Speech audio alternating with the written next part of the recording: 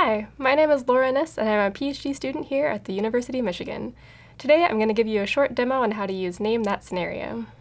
Name That Scenario is an open access website that allows you to practice your skills differentiating between statistical scenarios. You can access it on the course's supplementary materials page. This is the front page that you'll get to when you get there. Go ahead and enter your email address and a password, and then you'll be asked to give a name for your account as well. We're going to use mine today. So go ahead and click on Statistics, the only possible option. And you'll see a bunch of different statistical scenarios. So you'll need to choose at least two, but you can choose as many as you want. I'm going to go ahead and choose the 1 proportion and 2 proportion. So in each round, you're going to be given 10 questions, and it'll keep track of your points overall. Let's do these first couple together. A new CTools layout is being considered. A survey is posted on the webpage for CTools asking if users want a new layout. If at least 40% of respondents want a new layout, the development team will implement the changes. So is this 1 proportion or 2 proportions? I'm thinking it's only 1 proportion because we're only considering one thing. Great, got it right. You can see on the bottom here that regardless if you get it correct or not, you're going to be given the explanation, so you can check your reasoning. We'll do one more together. A university has 2 campuses.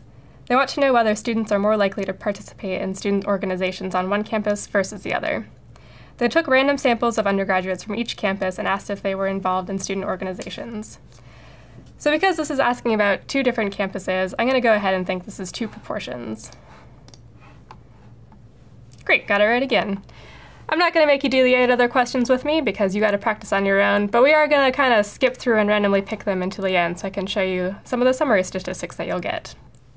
For every round of 10 questions, these questions are drawn from a bank without replacement, so you'll never get any repeats in one single round. Okay, now that we've finished, you can see that we have a session summary. So out of our 4 questions on 1 proportions, I got half right, which sounds about right considering I guessed on most of them. But I did pretty well for the 2 proportions. I got 5 out of 6 correct. And you can see that in total, I got 7 out of 10 correct questions on this round, with 7 points for this round total. And if you keep using this website, it will keep track of all of your points that you've gotten. Once you're done, you'll go back to the main setup and you can choose any other scenarios to differentiate between. Now you're all set to try it out yourself.